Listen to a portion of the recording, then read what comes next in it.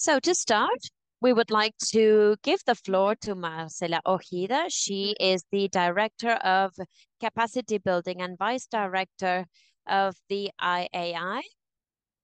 Welcome, Marcela. She will be talking to us from the Center of Science Diplomacy in this specific pillar, which is emerging issues. So, Marcela, please go ahead. Good morning, good afternoon, everyone. Thank you so much, Inés, for the warm introduction. It's a real pleasure for me to be able to be with all of you today in the first series of webinars of the Center of Science Diplomacy to discuss about emerging issues and innovation. This topic is a hot topic, not just for organizations such as the IAI, the Inter-American Institute for Global Change Research, but also for our Science Diplomacy Center. So I would like to harness this opportunity of this webinar to then present a bit to you about what the Science Diplomacy Center is, why we've launched this center in 2023, what the main activities are that are ongoing, and our priorities for the work of the center in the upcoming years, and to invite all of you to social actors, researchers and scientists working in the interface between science, politics, diplomacy, and to collaborate with our center and to participate by bringing your expertise, interest, and experience in order to consolidate the center as a regional reference for the countries in the Americas regarding training, regarding international cooperation, and the interface between science policy to address the great challenges and environmental change. The Center for Science Diplomacy, therefore, as I've mentioned, has been approved by the Conference of the Parties, 19 governments that are part of the IAI last year. And it was a very special year from the past couple of years. And we've observed the increasing importance of science diplomacy, not just in the Americas, Latin America and the Caribbean, but at global level. There is much interest. There's an increasing interest from governments of countries regarding science diplomacy and how science diplomacy can support addressing the main issues we are facing today, challenges such as climate change, such as loss of biodiversity, also best ocean management and other global, regional and transporter issues. Therefore, the IAI set up in 1992, in the first couple of years and decades of his work, has invested greatly in supporting the development of science and to create connections between scientists from different countries and to create cooperation networks in the area of science. And we've had a great impact in generating knowledge, processes, and global environmental change based on science, new generations of scientists and decision makers working on global change. However, we saw that there is still a great challenge ahead, not just for the IAI, but for several institutions as well, which is interaction between science and decision-making processes, both public and private, and the different sectors. In this regard, we believe that the center, therefore, could become an excellent mechanism in order to develop programs, activities which are innovative and that can actually set this better communication and collaboration between countries across multinational cooperation, multilateralism between the different governments and academia. Next slide, please.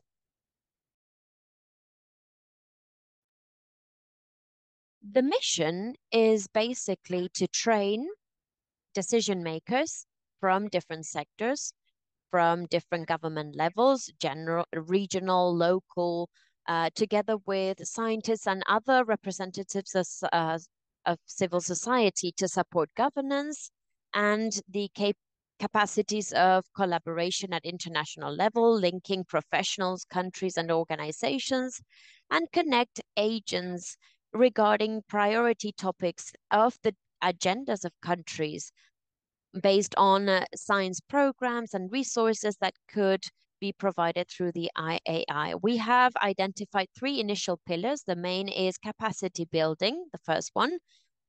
This is for decision makers and to develop a knowledge hub platform on science diplomacy so that different individuals and institutions can have a common resource to find information, materials, and science diplomacy strategies that can guide and steer the work of the region. And the third pillar, which is what we're here together for, is emerging issues, topics where we see that science is advancing, such as AI, technology, quantum, blockchain technologies, among others, and where the IAI can be a broker, a facilitator, a neutral party in the region, also bringing government representatives and other stakeholders to the table so that we can move forward in these topics for the benefit of society overall and harness technologies to support decision making and to prevent conflict between science and politics at global and regional level. Next slide, please.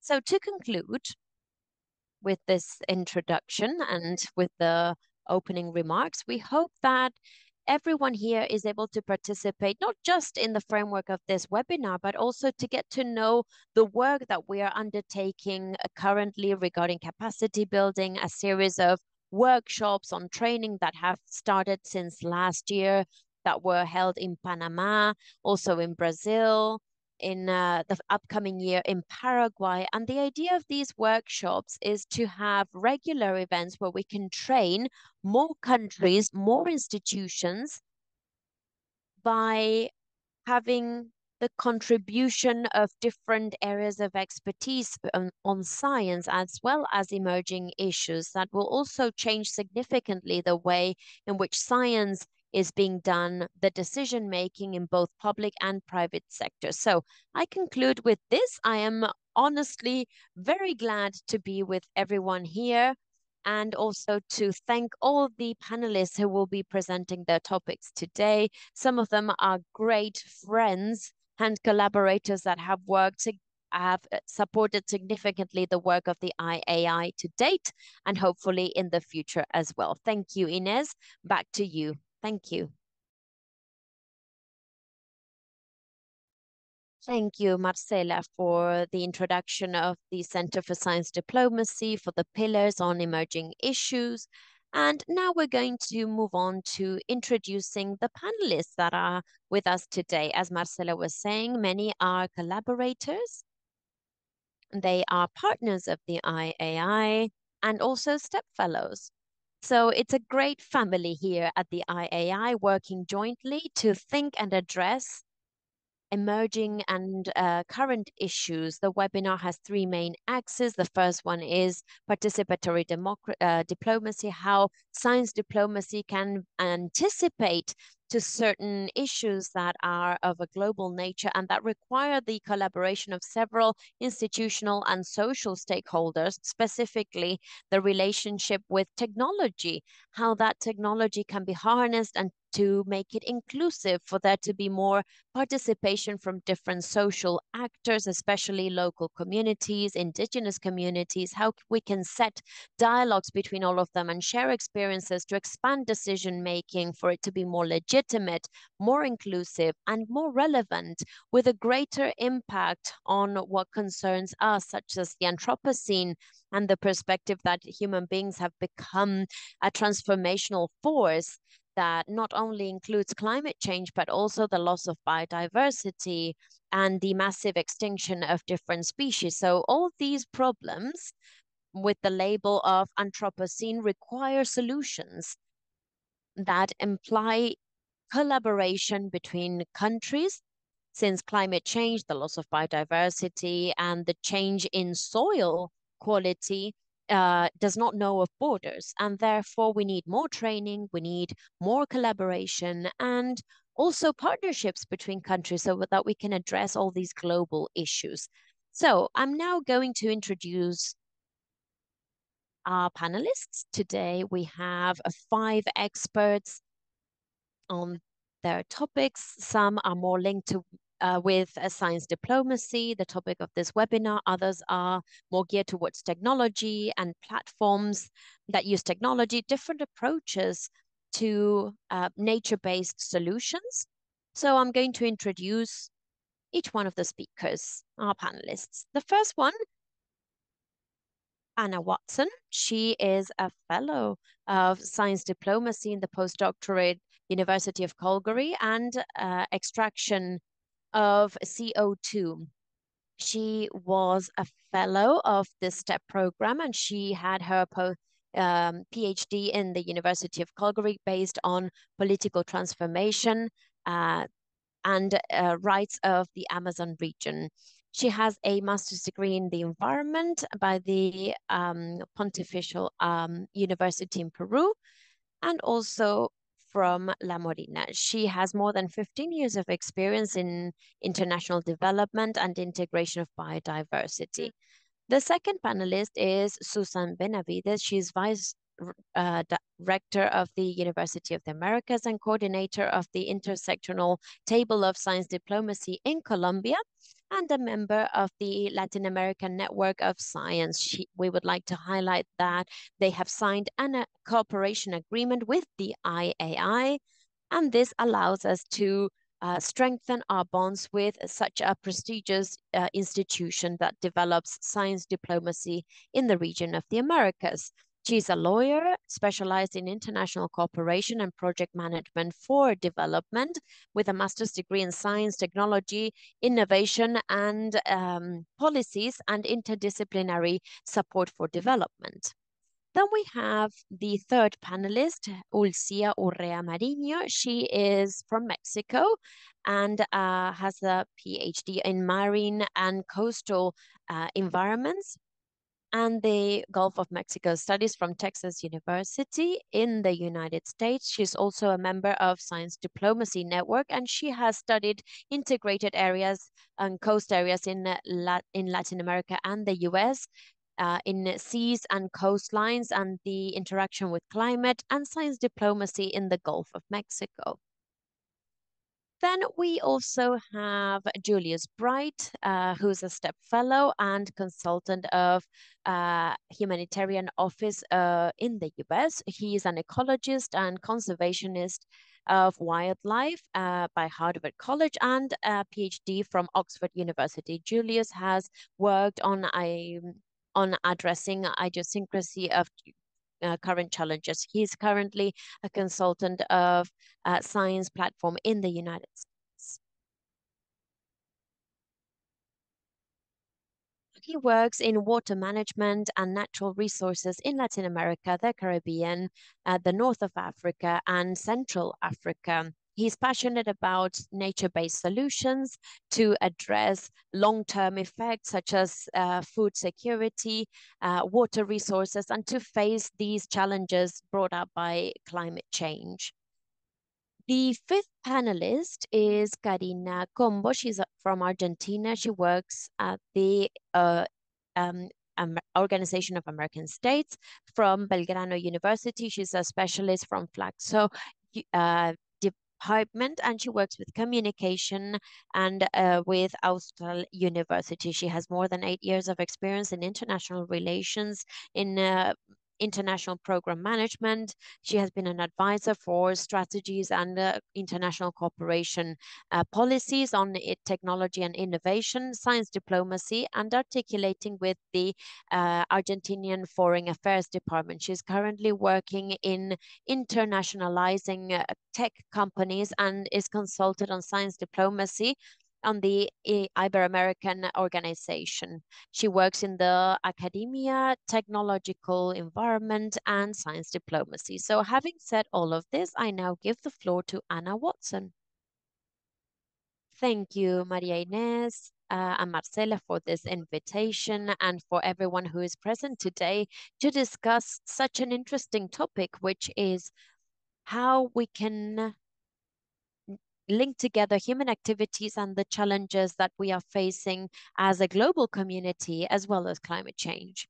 So I'm going to share my screen with all of you, because the first question that we were asked was, how can you provide nature-based solutions to emerging issues? One of the global emerging issues that was much discussed in the last COP on climate change, and that is also addressed in other international instruments such as the Biodiversity Conference, is this urgency to find alternative solutions to CO2 emissions. And the different models on climate are pointing to the fact that we're already late to providing these solutions. Although the first measure is to cut on greenhouse gas emissions in order to avoid the increase in global temperature. But because we're already lagged behind, scientists point out to the fact that this will no longer be the only solution that is required. Apart from this, there are also other alternatives that are needed to reduce the amount of carbon dioxide that has been emitted in the past few years. The inheritance CO2, as they call it. How can we clean this up? So, in the IPCC, there is a working group that discusses different methods to extract CO2 from the atmosphere. This methodology is complementary to reducing emissions, and the aim is to carry out activities which are human-driven to remove and store CO2 in a alternatively from the atmosphere. The methodologies are quite varied, from the most conventional that offer nature-based solutions such as reforestation, biochar, soil carbon sequestration, and the use of wetlands and land use. And some innovative solutions include pilot studies, and moving on to more industrial solutions, which are technological. They're still in the stage of being experimented and trying to find a viable alternative for them to be carried out in terms of extracting and removing CO2 at a large scale. In this webinar, we've been asked to focus on nature-based solutions. And in part, it's because the surveys that have been carried out regarding the opinion of the population at large and the opinion of decision makers on the different methodologies that are in place point to the fact that in Latin America, the main trend is towards a positive perception of nature-based solutions. And why? Because nature-based solutions, from their theoretical point of view, are steered towards preserving and conserving natural ecosystems that have great potential to capture CO2, and also because they should be guided to providing comforting solutions to local communities, as well as providing adaptation strategies to these communities to face climate change impacts. In other words, it is presented as a solution framework, which is a win-win situation. And these solutions are still quite theoretical still. Currently, the governance of these new issues require, first of all, international cooperation, and adapting the different mechanisms of capturing CO2, and that also includes binding agreements. But most importantly, how can we gather lessons learned from the different methodologies, which, as I've said in previously, are more conventional, and that in the past have left us with a feeling of inequality and exclusion from different sectors where these activities are undertaken, where science diplomacy can also be applied to more domestic issues, such as multicultural approaches to the First Nations or originary nations, which are sometimes the ones who have the rights on territories to provide these nature-based solutions, or local communities which are quite rooted to the ecosystem services and the services provided by nature in those regions. So there are alternatives, but there is still much to be done to arrive to a democratic solution. As governments, as citizens, we need to decide how we're going to set these complementary tools to reduce CO2 emissions, but also at an international scale. How can we propose mechanisms and a framework that will favor this climate justice and access to benefits on nature-based solutions in the different territories? And so, Maria Inés, I think I only had 5 minutes. No, you were right on time. So now we will give the floor to Susan Benavides. Good morning, good afternoon. Thank you, Maria Inés. Thank you, Marcela, and thank you, I would like to congratulate you for setting up this Scientific Diplomacy Center. That is a reference for the region, and I think that is very disruptive to have this approach on the emerging issues of anticipatory diplomacy, and that I think is an issue that we still have to go deeper into. I would like to share my screen now. And I will start with my contributions to today's webinar. This webinar is going to share information about Colombia. I would like to share how we have been working with this scientific diplomacy and how this links to what we know as anticipatory diplomacy. I would like to tell you that as of 2019 in Colombia, we have developed an international mission of wisdom into 2019. We started to analyze the needs and the capacities that Colombia had and how Colombia needed to start developing these capacities and skills and options in order to be able to reach this long-term objective of the international mission and to be able to create a sustainable Colombia where knowledge supports all the decisions made in terms of public policies, in terms of development. This is a great challenge for Colombia. We are one of the most unequal countries, and we would like to include more social mobility and social inclusion. And we are the most biodiverse country in Latin America, and we would like to see how we can add more biodiversity development in all the fronts, especially in those that have to do with biodiversity. Within that perspective, we have focused on the biodiversity policies. And why am I telling you about this? Because we would like to have a scientific perspective so that we can anticipate the needs for science and research that countries have to start working on in order to be able to face the challenges that we have along the way. This innovation and research policy has focused in 5 different missions. We have 5 missions for the next 10 years. It comes from the international mission of wisdom, created in 2019. So we have different missions that have to do with sovereignty, with biodiversity, with science for peace. And we have missions that also include hunger zero and energy transition.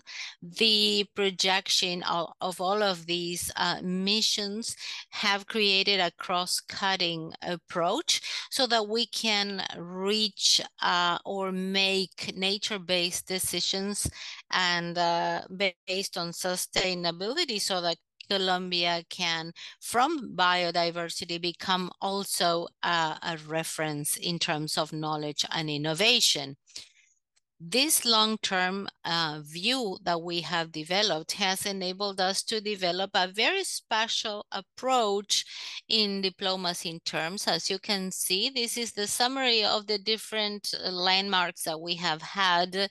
And as you can see, the different milestones we had have enabled us to strengthen an agenda so as to focus our efforts in scientific diplomacy. We have been able to reach to the Foreign Affairs Department so as to make progress in this agenda and to be able to achieve some progress in most of the areas that you have seen here. As you can see, the scientific diplomacy has enabled us to make a collective effort, and that has led to the development of the scientific diplomacy agenda. So along these lines, even though this is not so much projected as a specific bet for the next 5 years, it was achieved partly from the 2019 scientific diplomacy landmark that we have created in terms of science and technology, with the necessary diplomatic strength that it needs to have if we are to develop international policies so that scientific evidence could be considered when making decisions and make progress in the agreements. I'm telling you this because I would like to say and share with you what I think are the challenges of anticipatory diplomacy. We are a country that has a long-term projection in science and technology. We know what needs to be done. We need to focus our efforts. We have had greater appropriation of scientific diplomacy in building the agenda, but these efforts we've made are not enough if we don't tackle the challenges that we face at the moment. And I would like to introduce 3 of these challenges to you. One of them has to do with the integration of science and policies. And even though we have a long-term view of long-term science, sometimes this is not accompanied by political coherence in our country. So we have seen different governments that have not prioritized the funding for these policies, especially in terms of public policies or long-term science development. So we need to have integration or alignment between political coherence and long-term science. Another one of the challenges has to do with the capacity building. This requires that institutions in creating science can develop the methodologies with prospective surveillance and technological surveillance so that we can take care of a long-term view and to have a greater capacity to develop fast diplomatic responses, and that could be brought to the international arena, so that for anticipatory diplomacy, we can adapt to constant changes.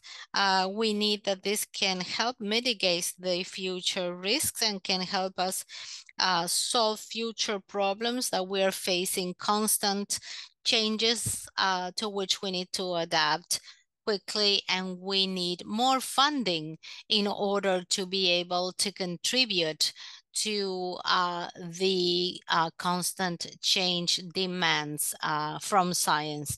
And a third challenge that is not independent from the other is one that shows that multidisciplinary and collaborative approaches are needed for us to anticipate to the problems, so that we can require multiple approaches, diverse, multidisciplinary, so we can create the necessary dialogue so as to be able to anticipate to the problems, to be able to tackle these complex collaborative problems, and to be flexible in what we think are the experiences of some cultures or the diversity of some of the cultures, because we believe that diversity is very rich and we should use this wealth to tackle these global challenges. Thank you. Thank you, Susan, for your participation. The next one is, the next speaker is Ulsía Urrea Mariño. Thank you, María Inés. Good morning, good afternoon, good evening. Thank you for your invitation. I don't have a presentation, so I will mainly speak about some of the things that Anna mentioned, especially what has to do with the diversity in nature-based solutions from a conservational perspective, ecosystem conservation perspective, so that they can recover the ecosystems, and they can also include the technological or geoengineering issues that have led to technological interventions in nature so as to increase the efficiency of some systemic approaches. And within this framework that includes different typologies and actions, we have seen we have to include these nature-based solutions and other categories that are supplementary to these nature-based solutions that are called community-based solutions or infrastructure-based solutions or technologically based solutions, and each one of them are based on the understanding that people relate in different ways towards their environments, and that different social organizations can tackle these challenges differently. These challenges that include climate change, the loss of biodiversity, and pollution. So when about these typologies, we have different institutions that have dealt with them, such as the International Union for the Conservation of Nature.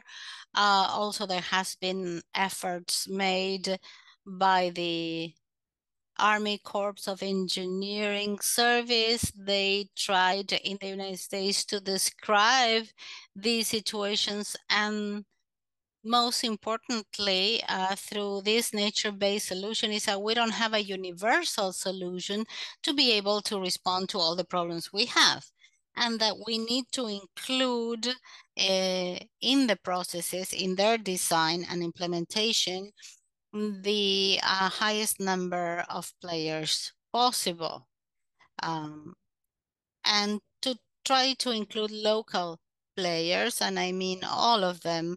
I mean original indigenous communities, but also in urban environments, we need to include the populations that are living in unregulated settlements, urban and rural populations. So it's not just the territory, it's the demography of the territories, the people that have lived there, and also the projection of how environments are going to change. So this involves and includes a significant challenge because we need to take into account the physical conditions of the environments. And this is where we need to include international law, such as the precautionary principle and prevention principle.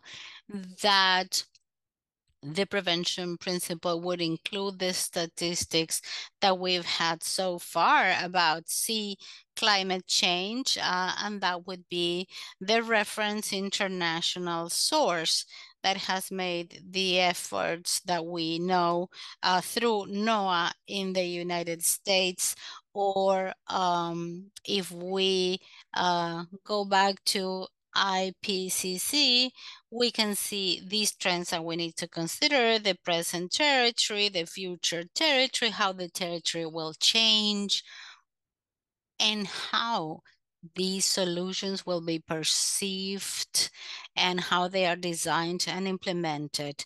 So through science, and this is an international and interesting challenge, how science is communicated to the populations, who communicates to the populations what science is, what are the institutions that are carrying out these projects.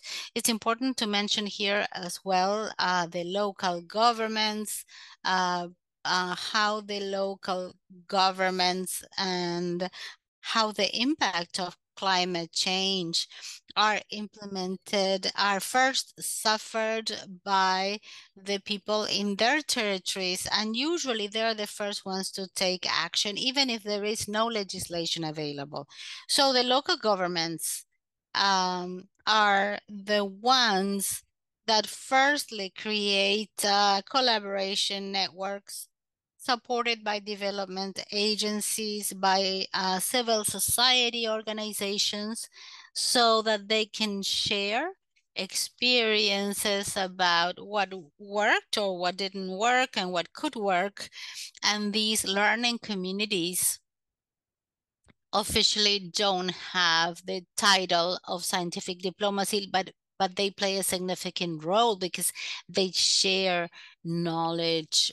They share the knowledge within a multilateral framework, even though they are not a climate change or diversity COP, but they have, of course, experiences that have been carried out and shared. In terms of the coastal and maritime ecosystems, also we need to mention the issue of sovereignty, because we have shared resources, but also on the borders of the different countries, the territories are dealt with differently. For example, a shared ecosystem could be differently considered or differently managed among the different countries, depending on the place where they are located.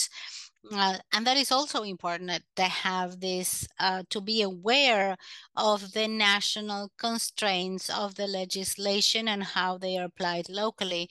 For example, manglers in Mexico, they are handled locally, and the municipalities don't have much power on the strengthening of the manglers without considering federal regulations. And yet they are, these manglers are the ones that capture or CO2 the most. So it is important to analyze how the different social players pay attention to the design and implementation of the local players and how the actions of those who take action first are not necessarily those who bring the big projects. So all of these issues could be complicated to handle and to coordinate. And something that I would like to mention as well is that in a recent report that was published last month, we mentioned that among the different economic and ecosystem activities carried out by the ocean, by the maritime and coastal systems,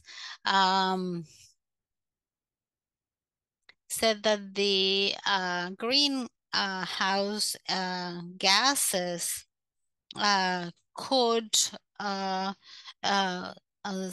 capture about 13,000 tons of CO2. This would be for 2050, and that would be about 35% of all emissions for 2050, according to IPCC. And of the actions that we can mention, of course, it would be to stop extracting gas and oil from the different coastal areas, especially by the US, but also to decrease emissions and to stop extracting oil. The other measure could be the substitution of the energy sources by tidal energy or wind energy. So many of these activities that involve carbon restoration. So blue carbon is this carbon that is in all the coastal and maritime systems such as manglers, kelp forests, and coral reefs. And ironically, they are very important, and they have created a carbon market for the land forest, but the progress has been slow, and it has been difficult to measure the amount of carbon or CO2, and it represents only about 0.2% of the accumulation that we've had so far. You have a minute.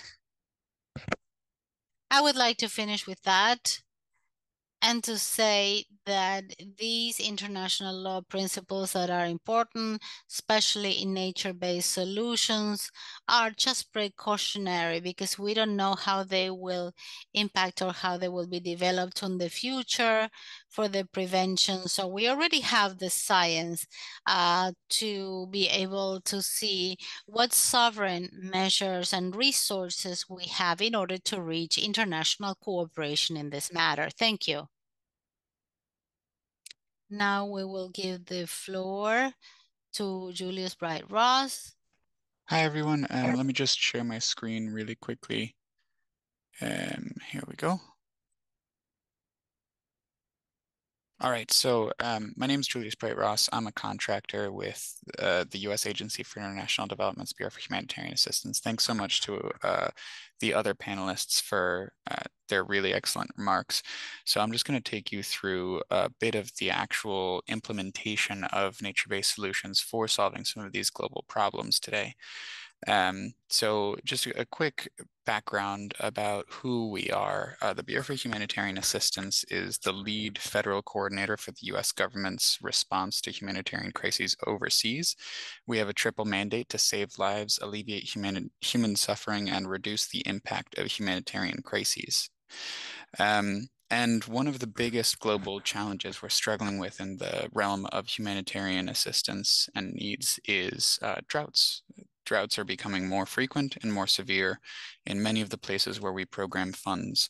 And we're really struggling with the fact that there is not really such a thing as recovery anymore from drought, because droughts are becoming frequent enough that what used to be a 10-year drought now happens 1.5 times per 10-year period, and that's likely only to go up. So under a 2-degree warming scenario, which seems increasingly likely every day, we are likely to see in drylands what used to be 10-year return droughts happening every 4 years, and that could even go up to every 2.5 years if we let things get particularly bad under a 4-degree warming scenario.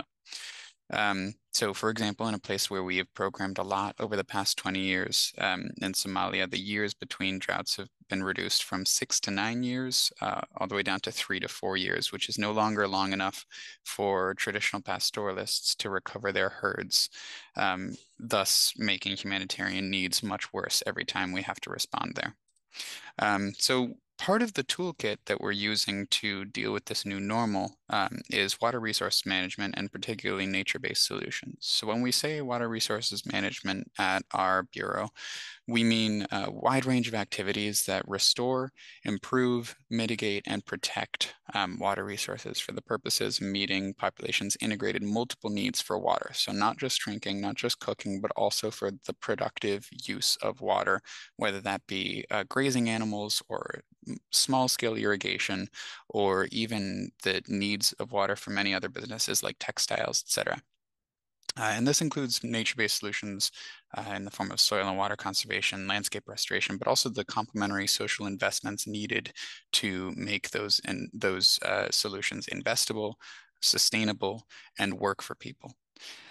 So we have a lot of different examples, but I will talk to you today about one in Niger, because it brings out a lot of the very excellent points that the previous panelists have talked about. So this is a program that we've been funding since 2014 through the World Food Program of the United Nations.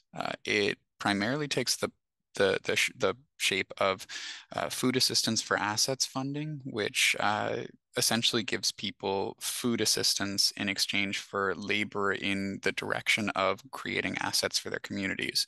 The assets in question are half-moon buns, sometimes called demi-lunes, zai pits, and farmer-managed natural regeneration in agricultural fields and in pastoral communal land. Just over the period of 2020 to 2023, this was carried out over 150,000 hectares using our funding. And that's not even talking about the 6 years before then, which were slightly smaller scale, but still working on the foundations of this. So just sort of visual representation. These are not a before and after, but this is comparing land in the same geography that doesn't have these soil water conservation structures to land that has actually been improved through this food for assets programming. And I mean, we're not making jungle here, but this is a substantial increase in the amount of vegetation and natural resources that actually are present on the land. So we carried out an evaluation of this program with NASA. And what we found, I mean, you can see it in these images, it's really tangible. The Naturalized Differential Vegetation Index, so NDVI, increased by nearly 50% from 2014 to 2020, even after controlling for changes in rainfall. So this is, I mean, that's a number, but even outside of numbers, you can see how much more vegetation there is that's accessible for the use of pastoralists, for the use of agricultural communities. And this has meant a lot for people. So let's go a bit more into the results. This is based on a field evaluation carried out by our team and a couple of other multi-sectoral colleagues 2 years ago. So over 400,000 participants were supported through this funding. Someone seems to be drawing lines accidentally on the screen. Hopefully it'll go away on the next slide. So the increases for people who were implementing these assets on their own land was anywhere from half of their previous yield to 5 times their previous yield, with a median of sort of 1.5ing their yield. So going from 10 kilograms on average to 25. People reported increased food security, the ability to manage a bad year, which they did not feel able to do before then, and decreased migration to cities in the south of the country. So This is really important because after these interventions, the communities that were targeted, we only had to respond to 20% of previous numbers in terms of humanitarian need, meaning that this has a tangible improvement on the humanitarian outcomes during bad years like droughts. For all surveyed households, food stocks last longer into the year, reducing reliance on what we call lean season foods, which are usually twigs and leaves.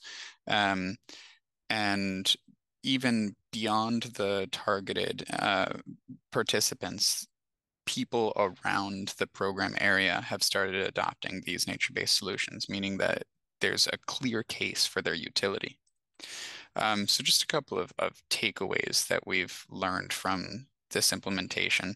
All nature-based solutions, especially these, require sustained investments over time. The NASA study found that, yes, there have been substantial increases in vegetation, but that took some time. So you can't just go in, install something, and hope that it's going to make a difference the next year. It takes time, and it takes sustained investment over that time.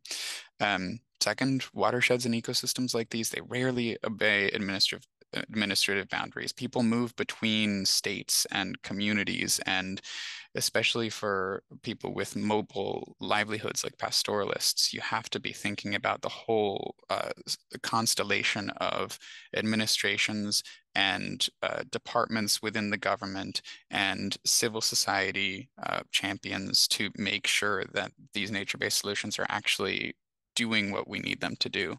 And finally, every community is different, and unsustainable use of natural resources is not evenly distributed between people who follow different livelihood strategies. So for example, in our study, in this area where the implementation is happening, the agricultural assets are being invested in by people who we weren't even targeting to begin with. The pastoral assets, while they're providing a lot of benefit, there's a bit of a tragedy of the commons where the sustainability of these assets over time might be in question because people don't see the immediate financial benefits in sustaining them themselves. Everyone else is benefiting from them as well. So finding sustainable methods that are specific to local communities to make sure nature-based solutions are effective, doing what people need specifically, and that they are able to maintain them in perpetuity is really important. So that's all I had today. Happy to take more questions after the next speaker. And yeah, thank you. Thank you, Julius, very much. Karina Pombo, please go ahead. You have 5 minutes. Well, thank you very much. I'll try to be as brief as possible. Thank you to the IAI for the invitation, especially Marcela, Bran, María, Inés, for having a thought about me. So I'm going to focus my reflections and the definitions around the challenges regarding anticipatory diplomacy, which in the end, as many of the panelists have already said, try to address emerging issues at global level. Amongst these challenges, firstly, I would like to explain a bit the international context. There is a author like called Richard Haas, if anyone would like to expand a bit on this literature, which discusses the non-bipolarity that we are going through. And which emerges as the interaction of different stakeholders to include non-state actors as well that also interact in this multipolarized and globalized world where the communication between science policies and diplomacy is great. Even though there are many state actors, international cooperation dilutes the power of national states and leads to multipolarization and new non-state stakeholders which are emerging, which I would like to also add the local communities, which the different panelists have already referred to. In this international context is where a new type of diplomacy emerges.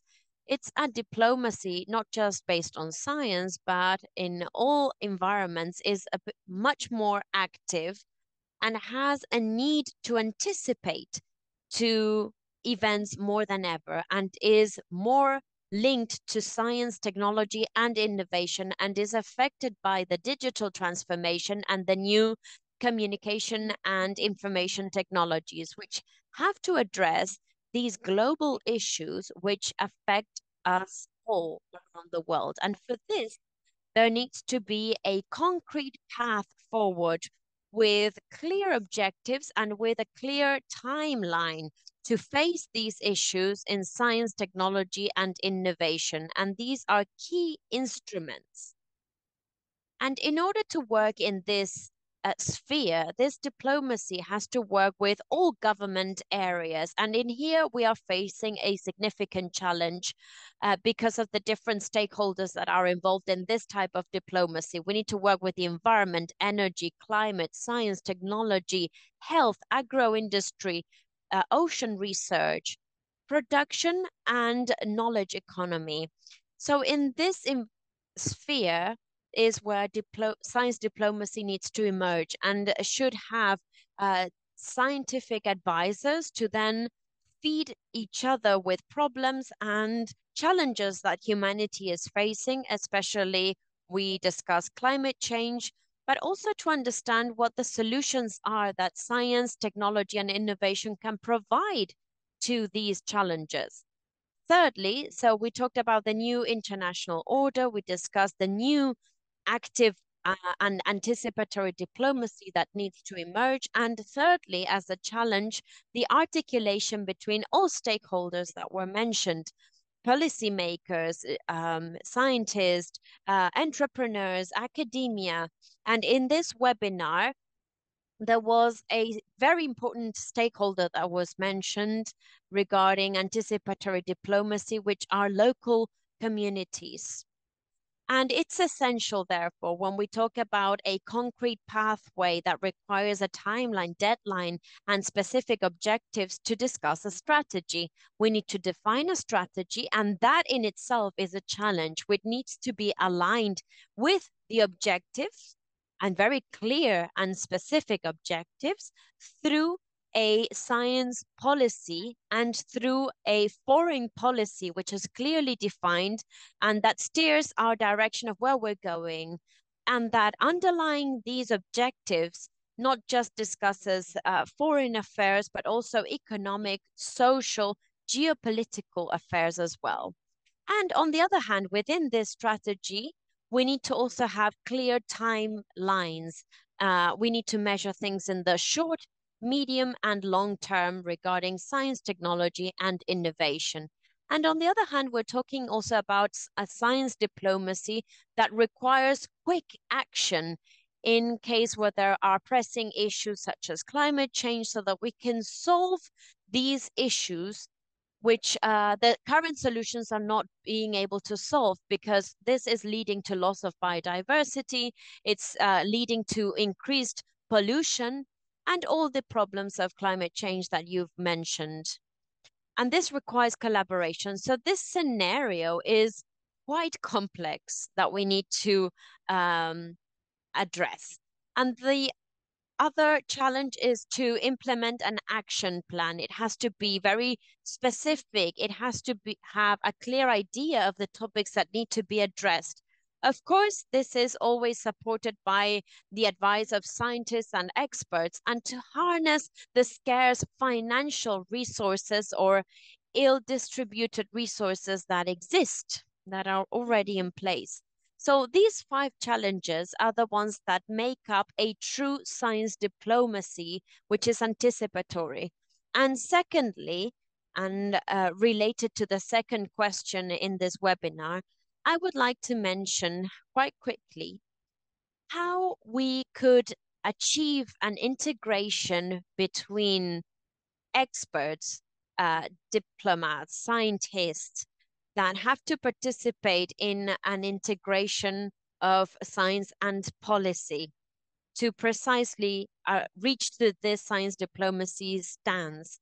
First of all, it's essential to have training. And here, the Science Diplomacy Center of the IAI comes to play, and all the different actions that are being undertaken at national level to train and raise awareness on science diplomacy, especially not just to scientific advisors, but also entrepreneurs and diplomacy academia from all branches, not just training and raising awareness, but also to provide understanding on how science diplomacy works, how it's managed, and how it's implemented. Secondly, we need to distinguish between science diplomacy and international science cooperation.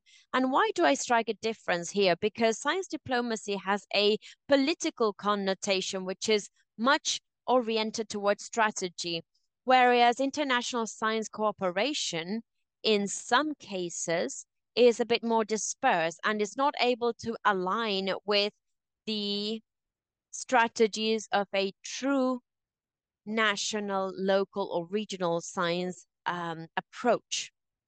And therefore, I think it's also crucial that the implementation of action plans and the creation of cooperation agreements in the area of science need to include not only governments.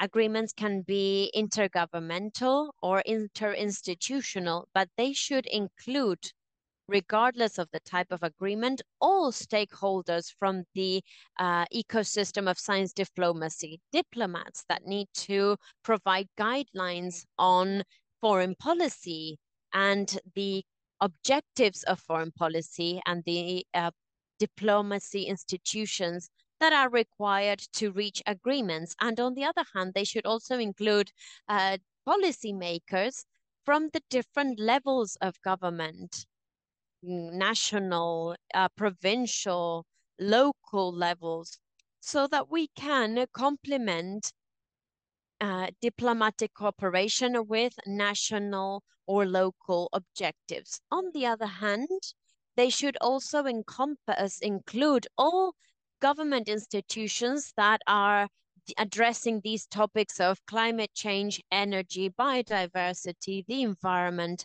oceans, so on and so forth, that could coincide or not necessarily with financing institutions or bodies. And this is another topic that emerges. How can we finance and sustain all this implementation? Let's not forget that sometimes the donor or whoever finances makes the decisions, and therefore they have to be included in the decision-making process so that we can see where the funding is headed.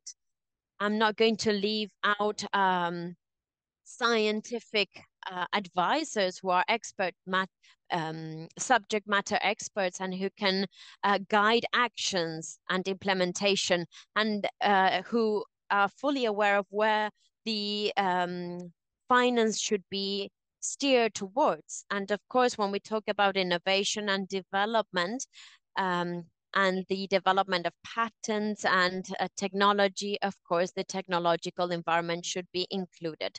So if we manage management, which includes all of these characteristics of action plan, financing, and results, and it's all aligned between all stakeholders, then we'll be able to reach a true anticipatory science diplomacy. Thank you very much.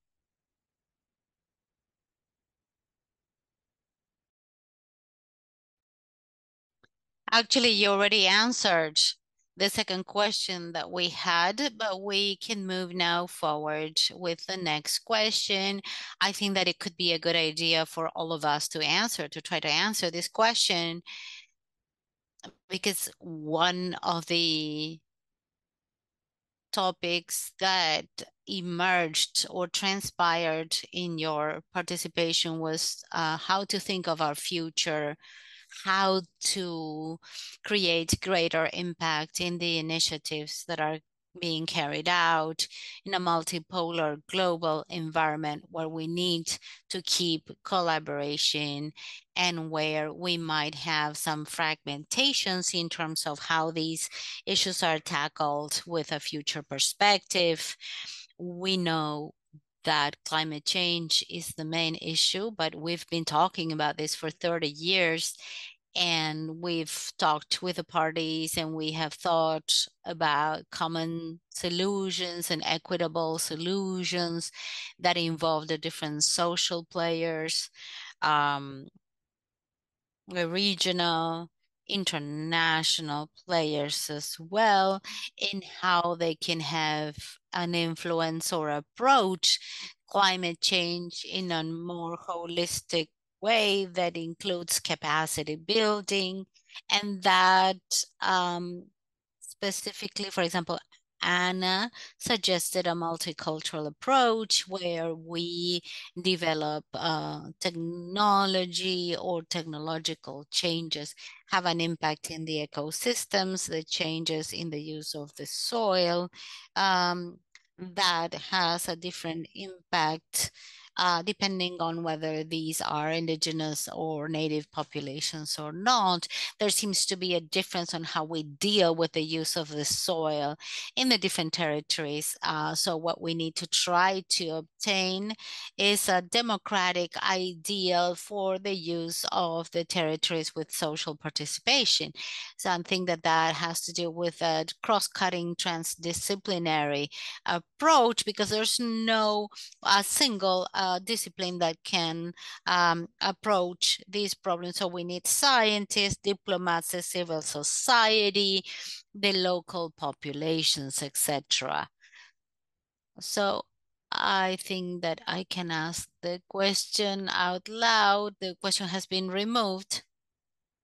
How can experts, diplomats, or scientists collaborate more effectively to integrate science into international policy making to address emerging global problems resulting from climate change?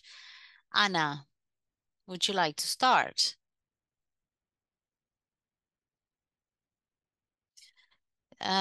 Yes. I would like to answer this question based on the comments made, and so there is much uncertainty in scientific diplomacy for these emerging topics. There was a metaphor that says that in the dark, the science was going to be the light that would guide us. If we think about it that way, scientists have a great responsibility if we think that they should be the ones to lighten the darkness within this context of lack of financial solutions, fragmented policy making, and issues that have not been solved, and we're trying to generate solutions to conflicts. So we can see that this darkness is huge and is overwhelming. And that is a challenge for the expert, that is to understand what type of leadership, for me at least, what type of leadership we should provide. We need to be able to keep the light, to keep the flame lit, and we are all responsible for that. So that if knowledge is created and know-how, this should include everyone and should have the right tools so that the parties have more power in this relationship. I think that this would be the first challenge. The second is that we should not be aligning policies, but orchestrating policies. I think that IAI has a big role to play in scientific diplomacy in Colombia, in Peru, in Canada, in the United States. we are all somehow committed to making these efforts. So that's clearly, apparently not the issue. The issue is how to orchestrate these efforts. How can we build on what others have built so as not to reinvent the wheel every time, to use the lessons learned, to understand that this is a heterogeneous process, but that also has a common background that come from our experience as a country and also from other international collaboration experiences for other environmental problems that we have faced. And finally, the last challenge for the academia is the financial sustainability. How can we create information for these types of processes that requires technology, innovation, social sciences, humanities, because the local populations are main actors and main players in developing these solutions. So that means that we need not just science and technology, but also contributions from other areas like social sciences. And in Latin America, it's becoming increasingly more difficult to obtain the funding because the traceability is important. We need to show that the solutions work.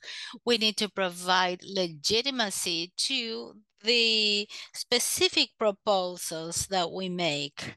So the result of the analysis regarding this effort, this 10-year effort, that needs investment. So how can the academia articulate with government and non-government players so as to reach this financial sustainability? What tools are we providing to the local players so that they can, one, incorporate different mechanisms for data gathering, for information gathering, and how can they go to remote territories in many cases, and they need funding for this. This is not an easy, simple research or cheap research. It needs investment.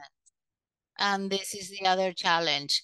The last challenge would be not to lose our voices, to keep our voices so that we can obtain this funding.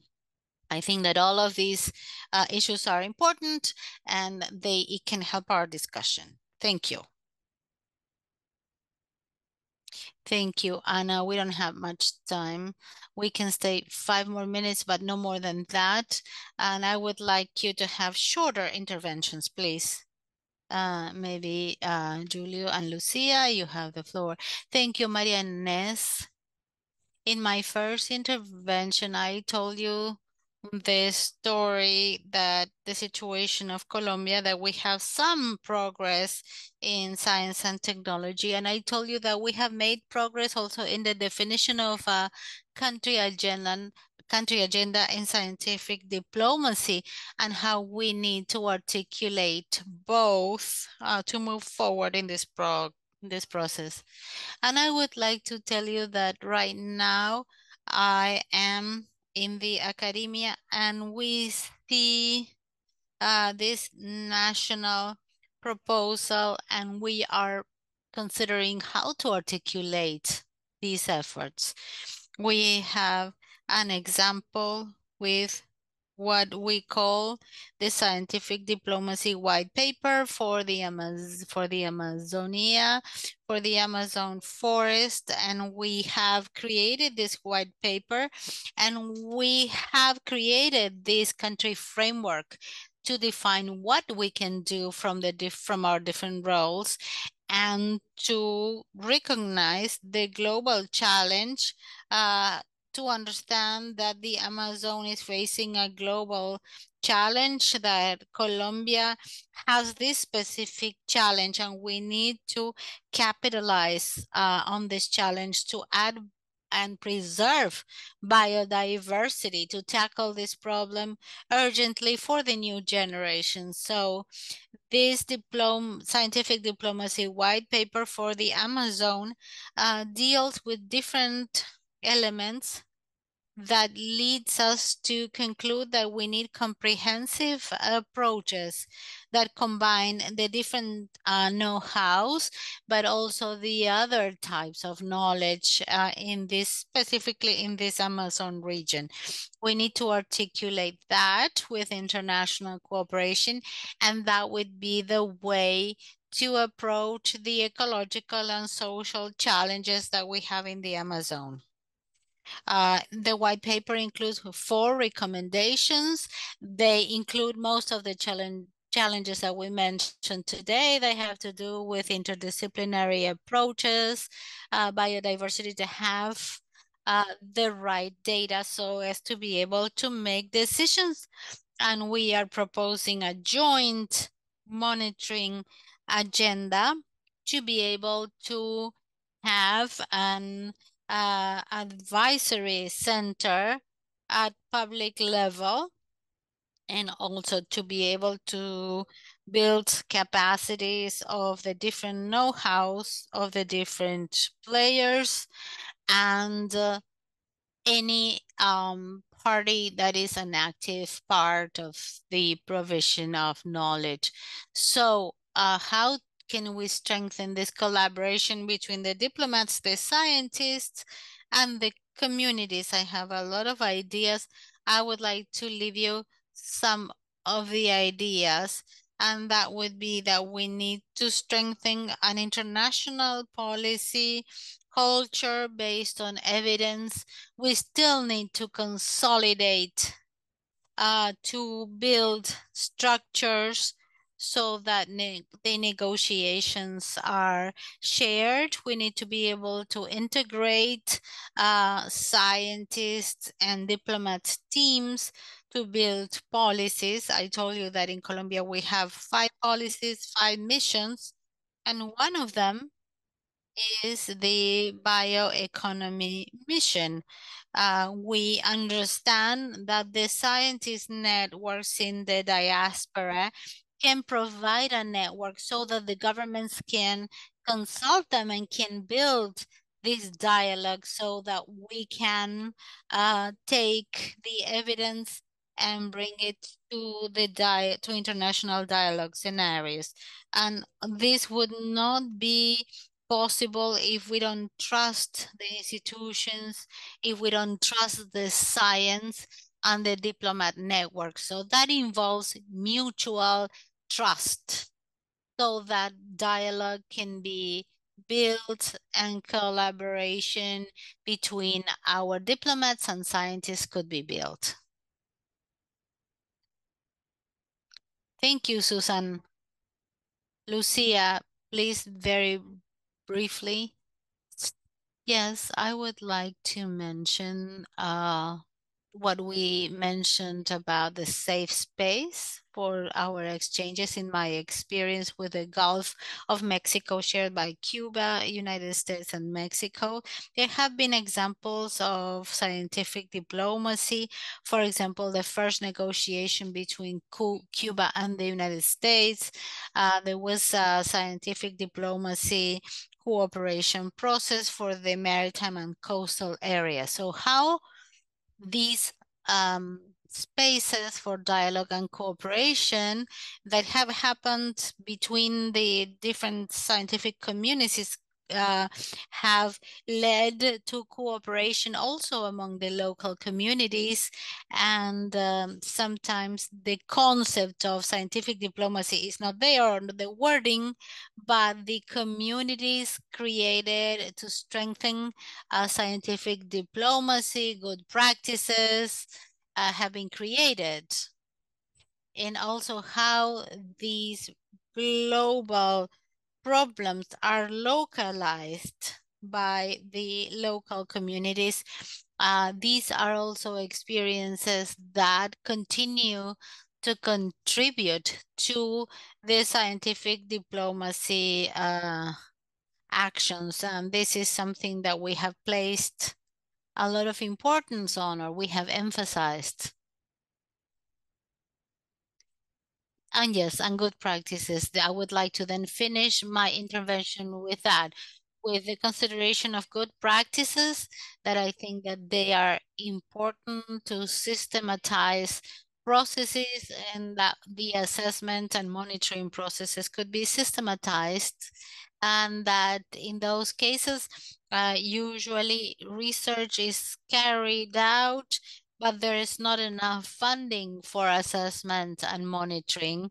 And we need, in these long-term assessment and monitoring processes, we need more time, more funding, so that we can obtain accurate data so as to be able to make decisions, and that would lead to the appropriate monitoring and assessment, especially in urban areas and the urban research and loss of biodiversity funding. There are different funding projects that were created by local governments, and it would be important for local governments to have this funding with them, so they don't have to depend so much on the national or international decisions or other agencies' decisions for their funding.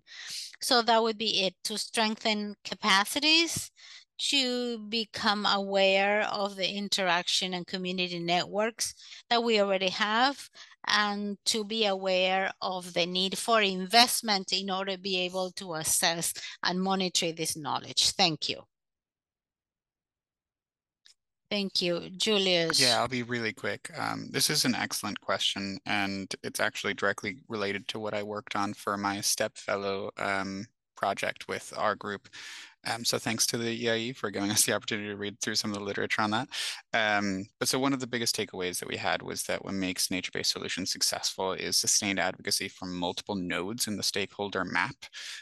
It's what Anna said, it's not about aligning interests necessarily, it's about orchestrating so that everyone who has an interest is in the room and discussing the important things. So a great example, another one from West Africa, is farmer-managed natural regeneration, which is a traditional practice of agroforestry that requires cutting down harmful trees to agroforestry systems and pruning good ones so that they can provide the most benefit they can in agricultural settings, and making sure that this is an option for farmers, which is a historically traditional practice, has required bringing in forestry departments, actually, because it's required reconsidering policies that limit the management of trees on agricultural land. So this is an objectively good thing, but that is being held back by certain policies. And so making sure that it's not just the scientists and it's not just the agritechs who are in the room, but also people who you might not expect in that stakeholder map. That because nature-based solutions is so multi-sectoral and so multidisciplinary, it requires making sure that the things that typical practitioners usually think of are also included in that stakeholder orchestration, as Anna put it. So that's it from me. I'm gonna have to jump off in a few minutes, but would love to hear the last Q&A.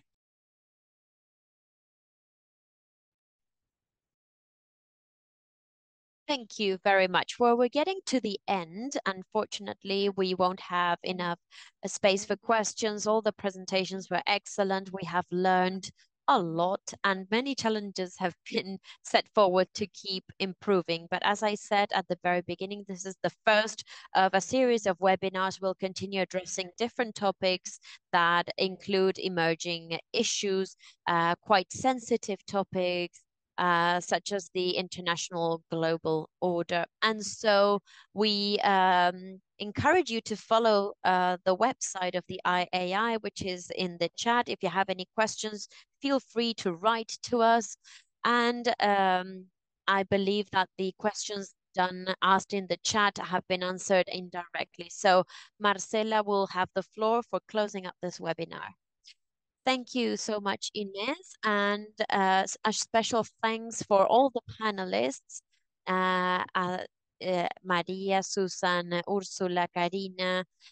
It was excellent to listen to everyone, not just on science diplomacy and the emerging issues and nature-based solutions, but also trying to see the challenges that lie ahead that we're all facing. It's a global problem. No country, institution on its own is able to address these issues. And as we saw, all these topics are becoming more complex, bigger.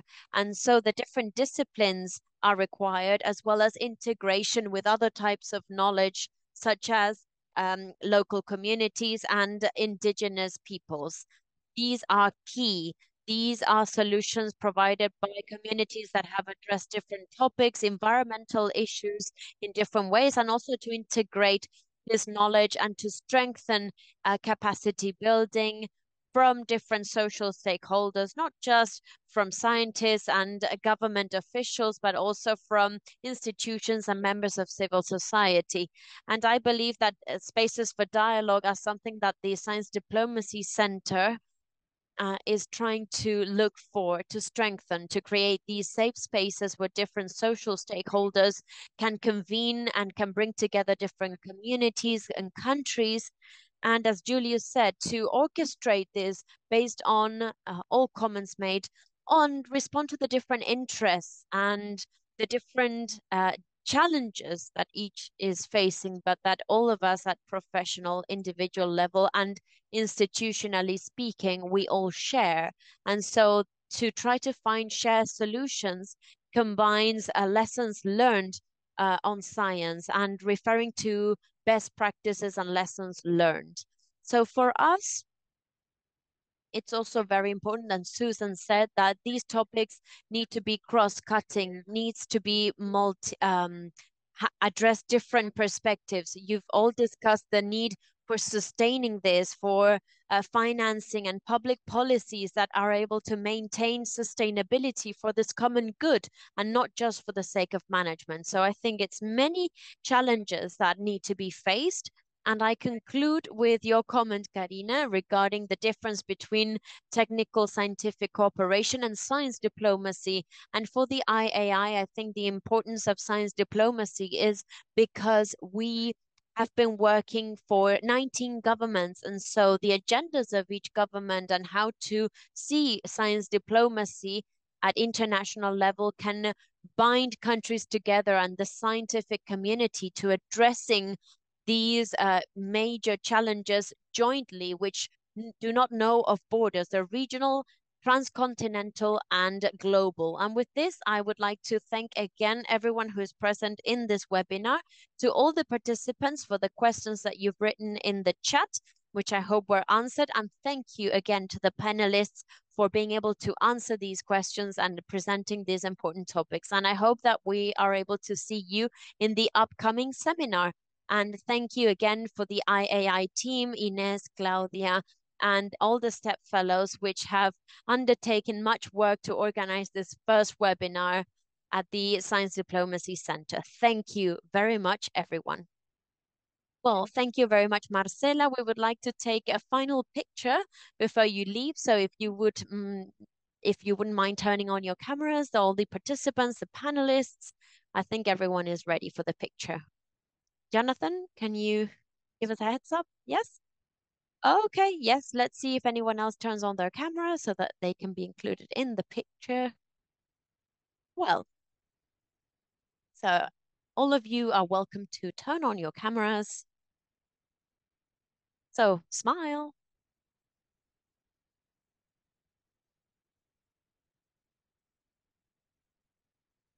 Done. Well, thank you again, everyone, for participating. A round of applause for everyone. See you next time. Thank you. Bye.